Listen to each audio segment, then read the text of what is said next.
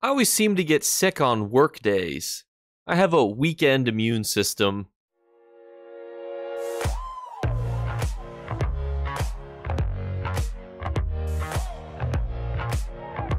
What's going on, YouTube? It is the weekend, so we're inside the Hollow City, inside a cold harbor, right here on your map, to go over our first of two weekend vendors that we have for ourselves. Now, the reason we talk about these bad boys is for a couple reasons. This is the luxury furnishing vendor.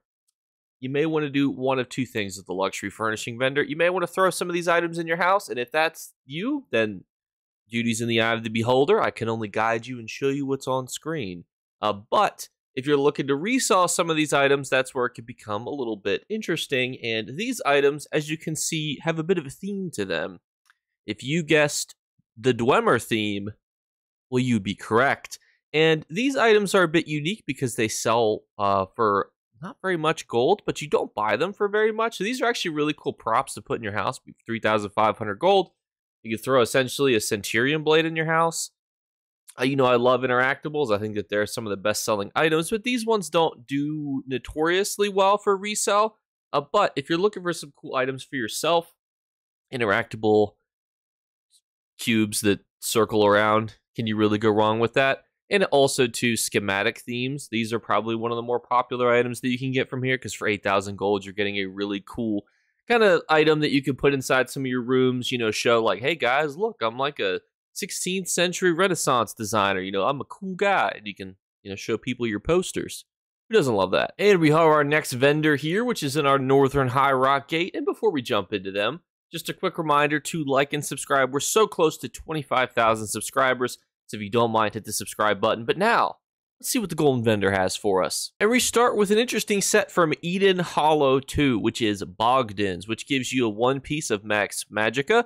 And a 2 piece of when you heal yourself or an ally, you have a 20% chance to summon a totem for 6 seconds that heals you and your allies within 5 meters for 4,046 health every 1 second. This can occur once every 10 seconds. This is an interesting one. And obviously, we're doing our 1 to 10 scale here, with 5 being average. So as a heal set, where does this go on the spectrum? And this is a bit difficult because healers usually are trying to do a bunch of different things. Obviously, keeping you alive is pretty paramount to a healer's repertoire. But also, generally, healers are also trying to give out things like buffs. And this is not really a set that does that. It's just pretty much just a straight up heal. But there are times when you just need to straight up heal people. I think this is solidly like a 8.5. I think it's in the great tier. But also, too, healers have tons of options that are great, staples, excellent. So don't be surprised if this isn't in the top 5 best healing sets, because there are better. But when you look at what this does, it's an AoE area, which is great because people are stacked on each other. It's still a great healing set, even if it doesn't rise to the best of the best. Next up is a second monster helmet, which comes from Fungal Grotto 2. As a reminder, you get these anytime you complete the dungeon on Veteran, so I would not encourage you to buy either of these. This one is interesting, though, so it gives you a 1 piece of stamina and a 2nd piece of when you deal damage with a fully charged heavy attack, you create a web under the target for 10 seconds that deals 725 poison damage every 1 second to all enemies within 4 meters. This can occur once every 10 seconds. This is a very odd set, realistically. There are so many things that you could potentially try to do with this set. None of them are fantastic. I think a heavy attack build is probably the best place to put this in. And I think we would put this probably at like a 6.8, 6.9. Funny number, I know. Because it's not really a good set, but it's on the high end of mediocre, which 6 is mediocre on our little tier list here. So I would say it's at the high end of mediocre. Next up, we have Moon Hunter, which I will give you a free heart on your comment if you can guess where this is from. I'll give you 3 seconds. It's from Moon Hunter Keep. Sorry, that wasn't technically 3 seconds. We don't want the watch time to go too long, though. But it gives you a 2, 3, and 4 of weapon and spell, and crit chance, which is fantastic. And when your 5-piece set, when your alchemical poison fires, increase your weapon and spell damage by 547 for 8 seconds. That is quite a large amount of weapon and spell damage. And as a lot of Nightblade skills get nerfed, I think that more people need to look at Moon Hunter. I've used Moon Hunter actually on a Poison Sork before. I've used it on a Poison Nightblade before. It's a fantastic set. in the sense that it gives you tons of weapon and spell damage, and it's not something that you have to consciously be trying to proc, because if you're using a poison build, this may shock you, but you're constantly firing poisons at people, therefore you're constantly getting tons of weapon and spell damage. So from that angle, this is great. It's definitely a PvP oriented set. Usually weapon and spell damage is geared more towards PvP content, versus crit, and crit chance is usually geared a little bit more towards PvE content. So where would I put this on a tier list? It's a little bit difficult, but I would put this probably at like a 9.0. I think it's excellent in how much weapon and spell damage it gives. I think it's also highly underrated. Not very many people have this set, and I've used this set plenty of times, golded out to a lot of success, but I don't think it's close to a 10. It's definitely not a staple of any sort of PvP build.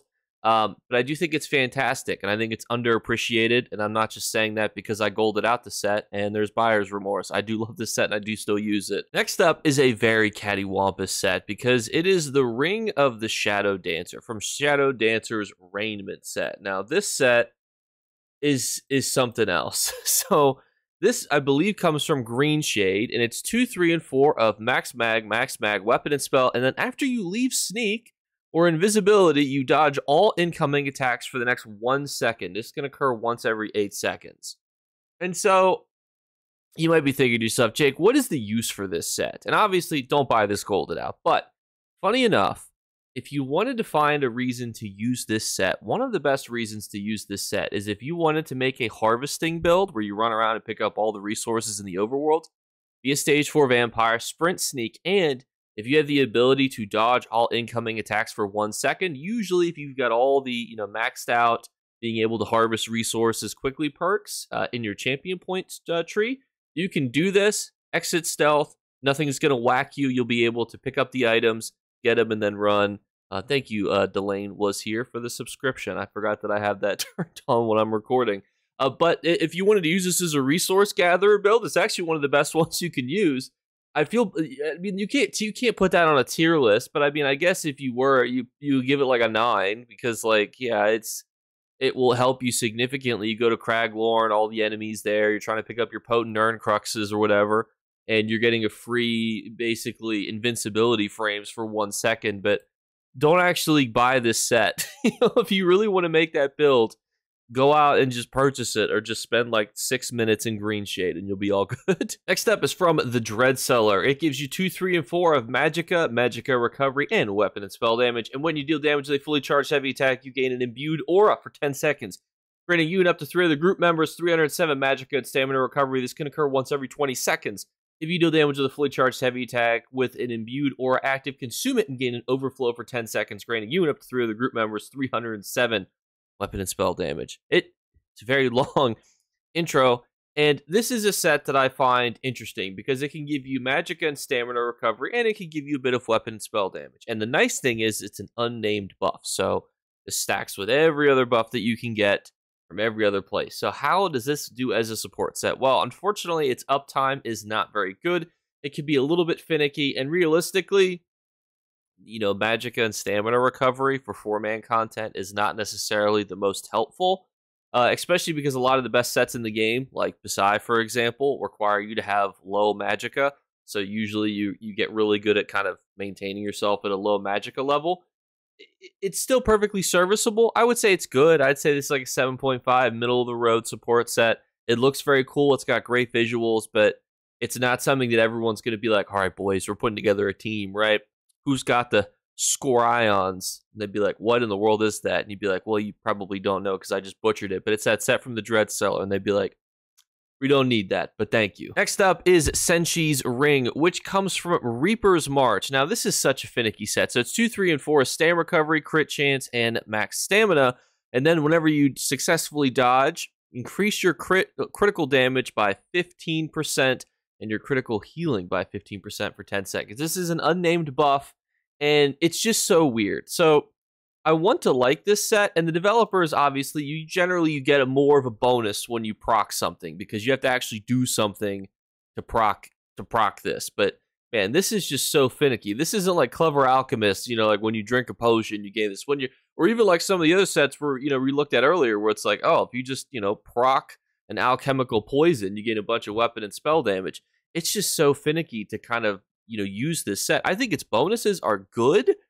I don't know. I guess we'll just give this like a 7.5, middle of the road between good and great. I'm sure that you could weave this into something and be successful with it, but man, this would be a really difficult set to use on the daily. But everyone, thank you guys so much again for watching. And as always, we're doing our 3 giveaway drawings. All you have to do to enter is leave a comment in the comments below. I do also just want to quickly say thank you for bearing with me. I'm trying to refine these to make these a little bit shorter, but the reason that just want to make sure there's a lot of detail is that as we explain the numbering system, I want people to be like, okay, I understand why this is a 9, why this is a 6, why this is a 7, etc.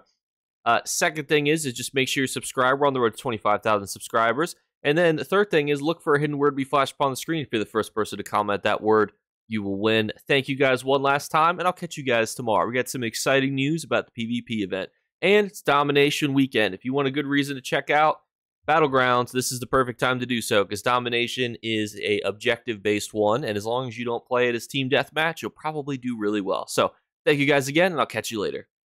Bye, guys. You better remember to like and subscribe to Jakeclips. Or you should. I might have to pluck your eyes if you don't. Or, better yet, I'll skip rope with your entrails. Do it now. Subscribe. Ta-ta. Off with you.